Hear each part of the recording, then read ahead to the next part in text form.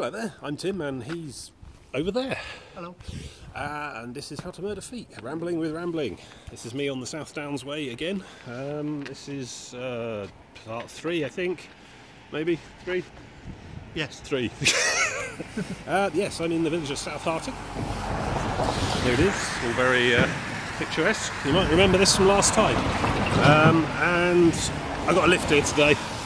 By the kind producer there, which is just as well because it would take me about 2.5 hours, and I would have gotten up about 2 hours earlier to get here today. So it's getting trickier, further and further away from where I live.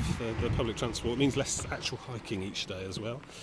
So today I'm doing about 10 miles and heading to Harting next. So I better crack on.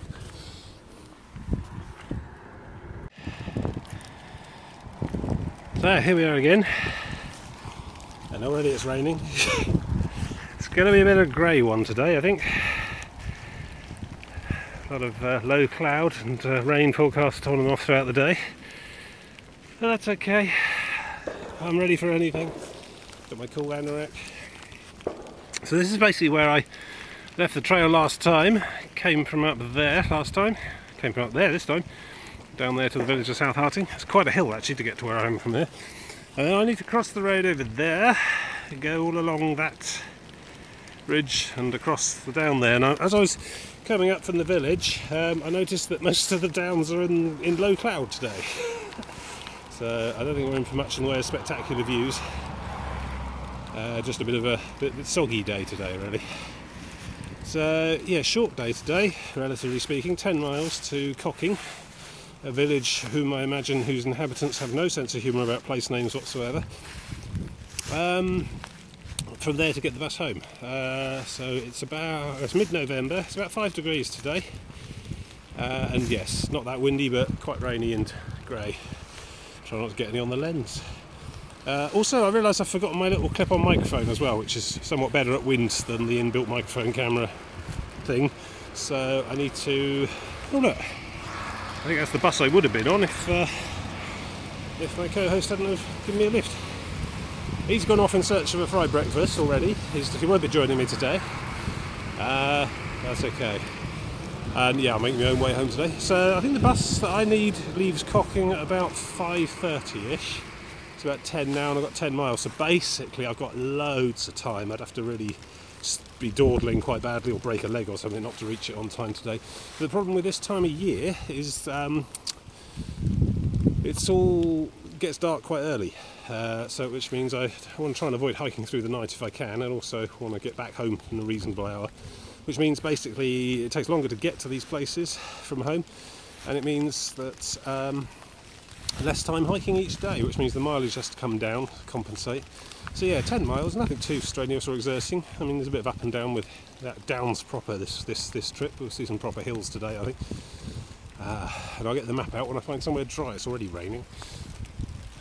Alright, see you later. I'm going to dry my phone off. Here's an interesting thing, which you probably can't see. Zoom. Yeah, that there's a castle, or at least it seems like one on the face of it. Can't see much there at all. Good. Some example of how foggy it all is up there, up on the hills. No general visibility. So that there is actually a Victorian folly, I believe. My local guide to the area told me before he drove off to find a cooked breakfast. Not actually an ancient 13th century castle at all, but a Victorian recreation. The landowner decided they wanted something striking and monumental on their hilltop, and so decided to build a fake historic monument. It's a very Victorian thing. So, just over there is South Harting Down. Ooh, mind the barbed wire. Ha! Yeah. Ooh, yeah. Yes, which I'm going up onto now, and it's all basically in the clouds and the fog, and it's starting to rain quite hard as well, so I don't know what I'll be able to show you in terms of panoramic viewpoints. It's just a shame. Extremes of British weather, number 3, fog. Right, I'll see what I can see up there and let you know. Yeah. I think it's the scenery I enjoy most about these trips. glorious, magnificent vistas rolling away, hill after hill. It's going to be 360.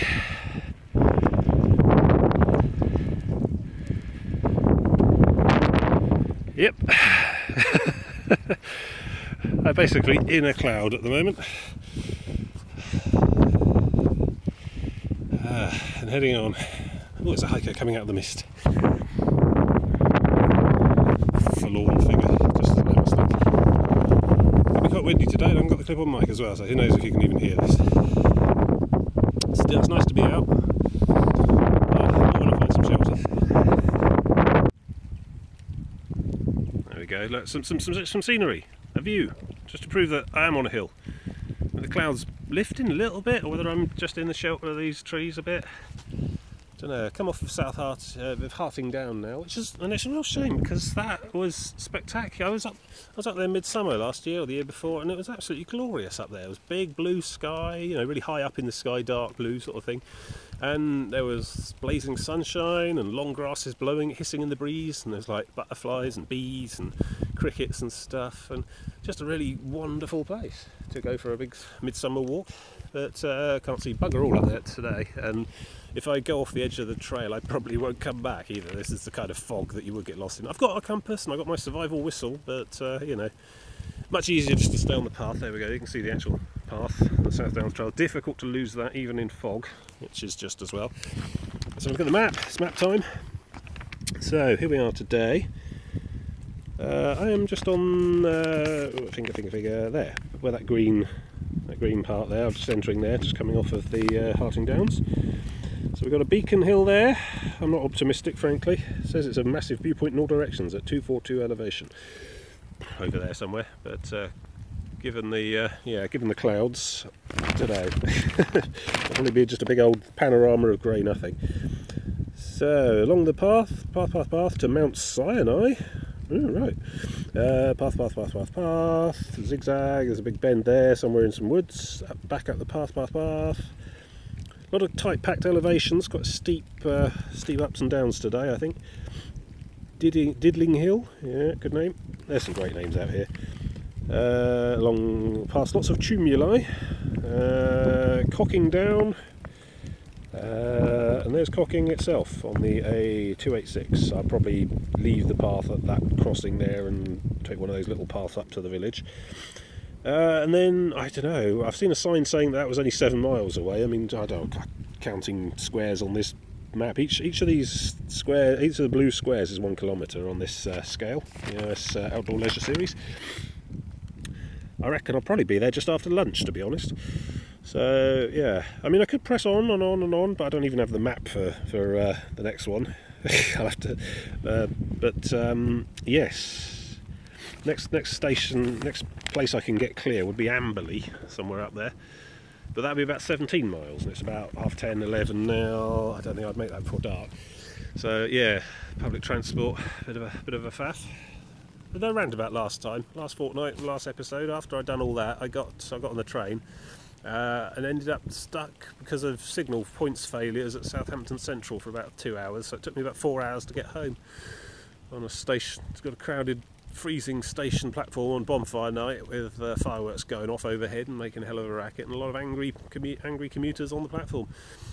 So yeah, the public transport's starting to become a real faff, to be honest. I might have to start thinking about some hybrid solution where I basically drive to the nearest town and get small local buses to and from each end of the day's walk. It would allow me to get a bit further each day. Of course, I'd have to drive home knackered in the legs, which is not going to be great. But also, I don't like the idea of leaving the car unattended in a pub car park for like 18 hours or whatever. So we'll have to see. Yeah, that's a problem for another time. I need to crack on today. I've got to keep warm, don't stand around here for too long. I'll start to feel the cold. I'm actually prepared for the cold. It's about 5 degrees at the moment here, and with wind chill probably about 2 to 3. Feels like sort of temperature. But I've got extra trousers on. There we go. A titillating glimpse of ankle coming up. Here we go. Here are my here's my leggings. There's M&S thermal base layer leggings there, thermal plus or whatever they're called. And I've got the matching t-shirt, long sleeves t-shirt thing going on there as well. So yeah, but it's a difficult balance. You've got to not be too hot as you're walking, because you know, heat exhaustion, but obviously not too cold when you stop and stand still. So in this kind of temperature, I think I've probably got the right kind of layering on. I've got a spare jumper in the bag as well, just in case, but if I keep moving it should be alright. But yeah, no standing around in the gawping at the view for too long today. Instead of 2 bottles of water in the bag, I've only got the one, because I'm not really using nearly as much in this kind of temperatures, and this lesser exertion, no huge backpack. I've got thermos full of coffee instead, so that'll be alright. Hot drinks on the way through. That'll be useful if I find myself stuck on a station platform for another 4 hours this evening as well. So yeah, relatively well prepared and feeling chipper. But yeah, short day anyway today, so that'll be alright. Yeah, time to get on with it. Here's a bit more of some fields. Hey, look, I think that's lifting. I can see a horizon almost. That's good. What if I were to go and do the last bit again? No, never go back.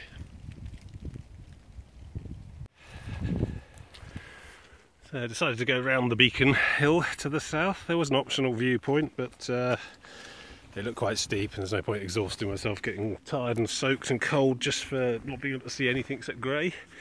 So I'll have to come back in summer to try this again. Been amusing myself by pretending to be a tracker on the path here, using my primitive bushcraft horses. Look, horseshoes. I've seen horseshoes far apart enough side by side to indicate 2 horses. It's probably a pair of riders come through. I've seen 3-4 different types of mountain bike tyre. Hard to tell what direction the mountain bikes are going, because the tyres are not usually directional. Certainly not with mountain bikes anyway. Quite a lot of different footprints, obviously. Maybe 4 or 5, perhaps 1 or 2 going each way. I don't know. Harder to tell. They leave less of an impression. The boot there. What's mine look like? Oh, there we go. Yeah, look at that. That's quite distinctive. That sort of interwoven tread at the top there, and the deeply impressed heel. Yeah, I'm probably very easy to follow. Well, I mean, you know, broadcasting my progress and putting it on YouTube doesn't help either. But yeah, so it's settled now. There's not so much actual rain. It's just cloudy, foggy. Here we are. There you go. There's a QAR code that you can try scanning in, play along at home, print screen, whatever. I guess it takes you to a website that tells you about the various places, but I haven't got time for that. I came out here to get away from technology, really. Apart from the obvious exception of the phone. Yeah, it's a very modern kind of concept, isn't it? A national trail with QAR codes all the way along it, QR codes. In augmented reality, interactive hiking, whatever next. Yeah, so just chivvying along. I'm just looking for somewhere moderately dry and sheltered. I can get the thermos out and try some of the coffee. So that'd be nice. So look forward to. Yeah, making good time. If not seeing much. I don't know, there's a certain melancholy enjoyment in the gloomy, misty autumn English countryside forests. It's kind of grey and wet, rain-slicked wood and lack of leaves and so on. It's, I suppose, something that's best appreciated in hindsight in a pub or whatever, but you need to have these less than comfortable experiences to bring out the comfortable ones, I think. Anyway, I'm going to stop being philosophical because it's started to rain again. See you in a bit. Impressive scenery even on a day like this. There goes the path I'm on. Goes down there, up that hill there, I think next. And there's some chalk grasslands, I believe the technical term. Downs there. Lovely. Even with the grizzly weather, still quite impressive. A genteel kind of landscape, but one full of its own kind of beauty. Trouble is, with the rain and this chalk, and there's a very sort of clay sort of soil as well, it sort of mixes together to make a kind of very kind of slippery, greasy sort of texture, which means going up there is going to be fun and games. If I can get the traction at all, I'm going to have to be very careful. Yeah. Nice though, majestic in its own way. Is this an electric fence? No, good, right. It's not me I worry about, it's the camera. Not sure how a mobile phone copes with an electric fence here. I Well, it's not meant to be lethal, it's just there to encourage cattle to move on, but delicate microelectronics. Yeah. Right, I'm going to power on up the other side of there and then try and stop for some coffee, I think.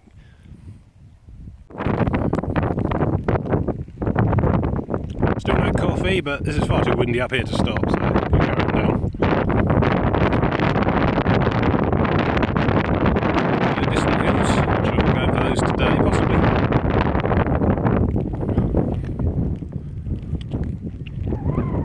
Bird.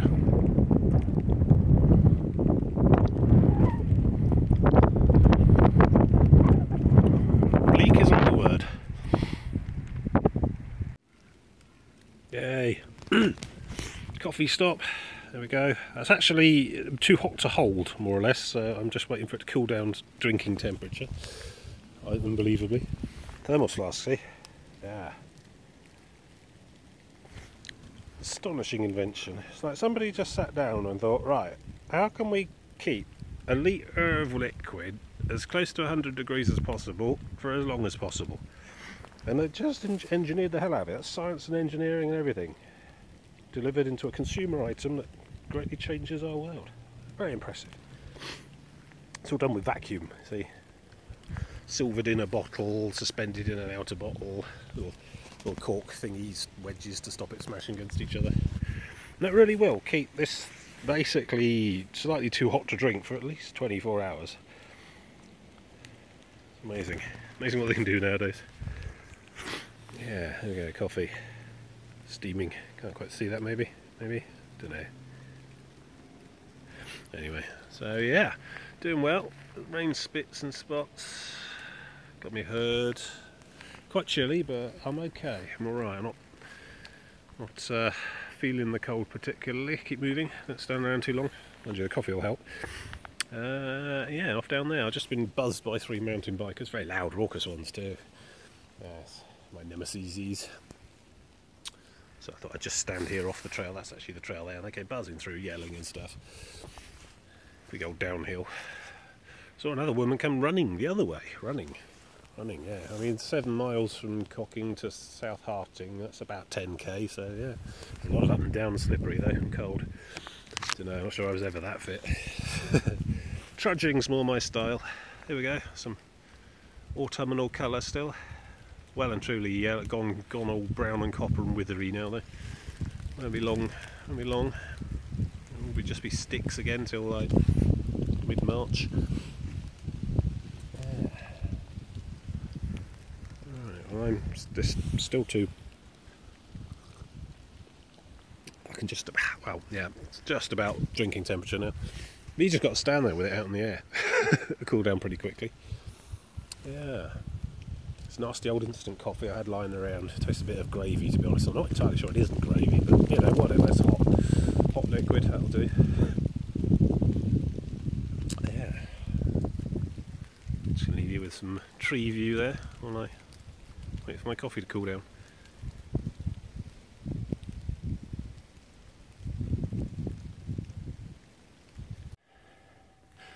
Morning. Hello. Steaming breath there. See, I'm hiking out in this now and thinking I'm a big survivor and a hero and everything. These things live out in here, people. Yeah, cows are people too, why not? Yeah, they live up on here. Rain slicked back there, but then they're made of leather, so probably waterproof. Mind you, human beings are waterproof by that measure. Hello. Windswept hilltops, nothing to these. So another hill conquered. In some woodlands now. I'm not quite sure where we go next. That way, I guess. That's the nice thing about this whole adventure. These old national paths are generally very well marked. Big old acorn signboards everywhere. Get my breath back and then I might think about a sandwich. Getting on for midday. Not quite sure progress. I'll have to check the map. But yeah, going well. Wasn't expecting this to be difficult or strenuous, so it's good. Yeah, there's some fantastic mist in the background. Look, Yeah. Just been checking up on some important tweets while I've been on the move. It's decent mobile coverage all the way along here, South Downs Way, Hampshire, West Sussex. And turns out my co-host is posting pictures of a massive fried breakfast, so there you go. But I'm totally not questioning my life choices. Me, I've got a sandwich, which I might eat in a minute.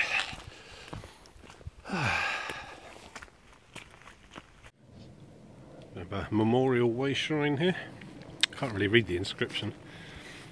It's a bit well, not defaced, just faded.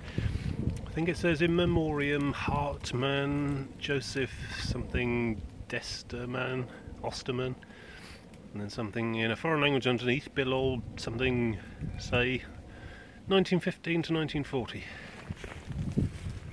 I'm guessing poppies mean that it was a war casualty.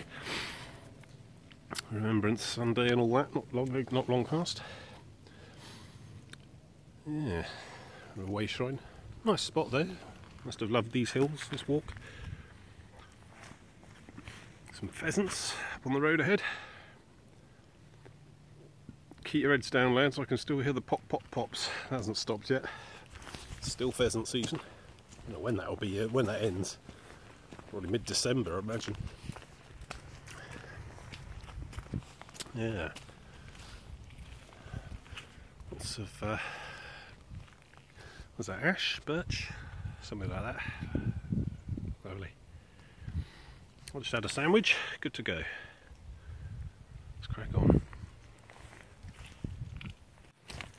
Look, a thing!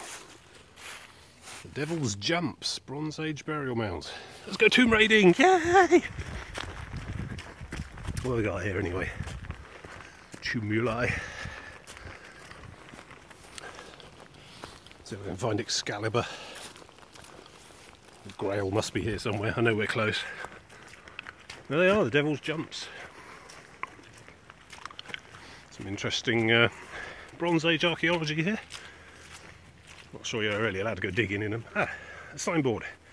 Jolly good. Okay. Well, that looks pretty much like what I can see there. Thanks, signboard. That's some text.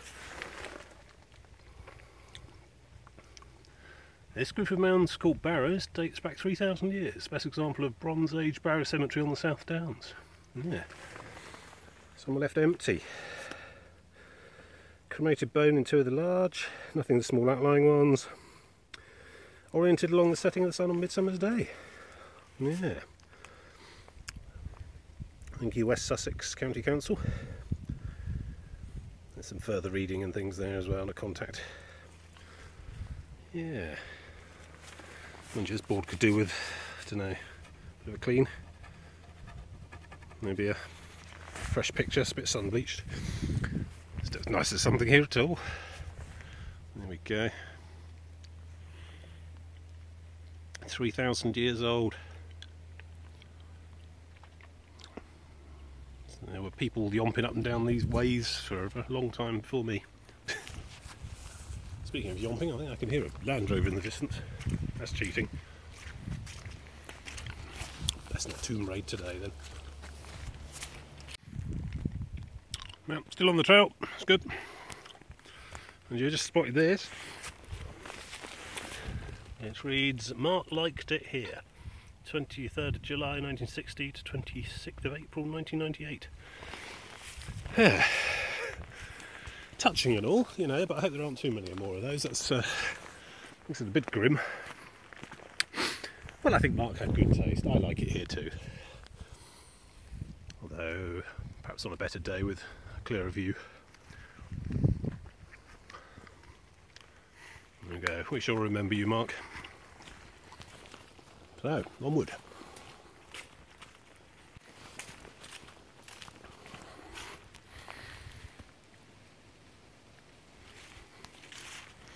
Having thought about it, I'm not sure I've ever actually made my own wishes clear in that regard. So I'd like for this to be my witnessed last will and testament. When I die, I should like my remains to be fired into the sun, in accordance with the cosmic harmony So all of you watching, I expect you to carry that out in the event of my demise. Cheers! So I just checked the map, just under halfway, just coming out of this leafy wood there, out onto something a bit more rugged, windswept, as you can probably hear on the camera, microphone blowing, etc. Look at that, sweeping panoramas, and that's my route. As far as I can tell, it's basically literally a straight line all the way to the end of the day now. About 4 miles to go, 3 or 4. I'll do that in about an hour and a half, I think. So it's only just like 12:15.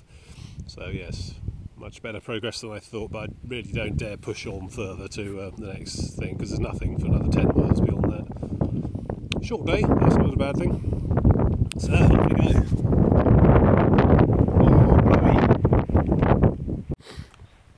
Some more bushcraft here. Some unusual tracks. There we go. I don't know, some kind of bird. Seagull maybe?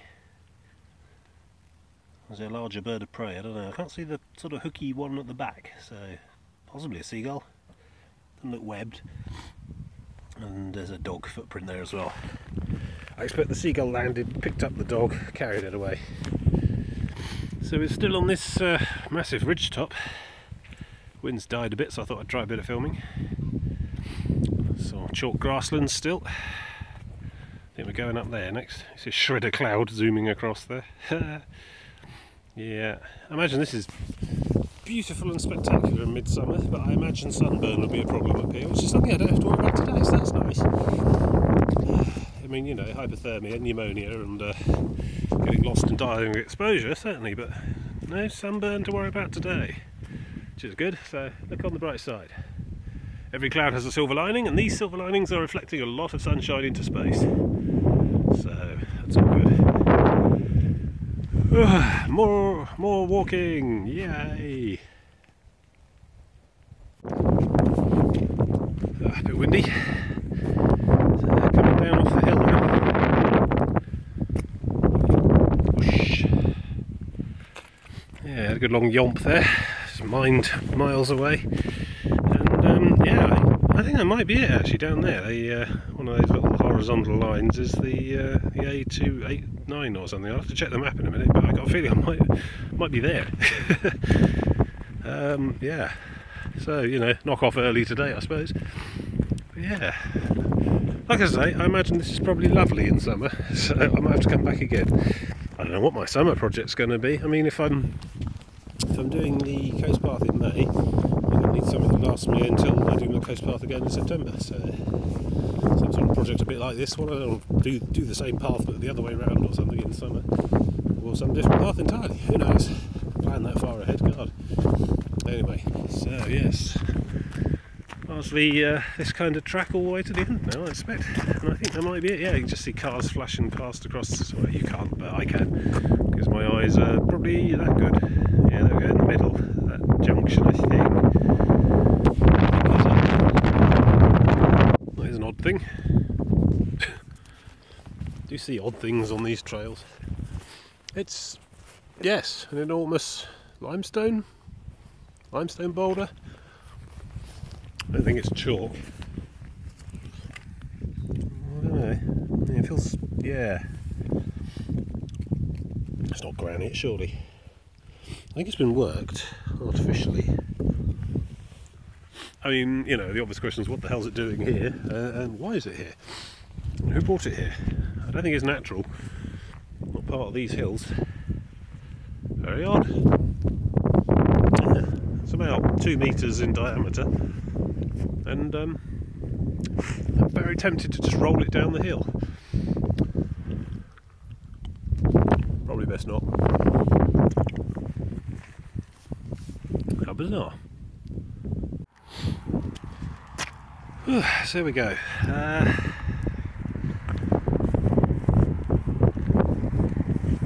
Restricted byway to Cocking, 3/4 of a mile. So this is basically the end of my trail for today.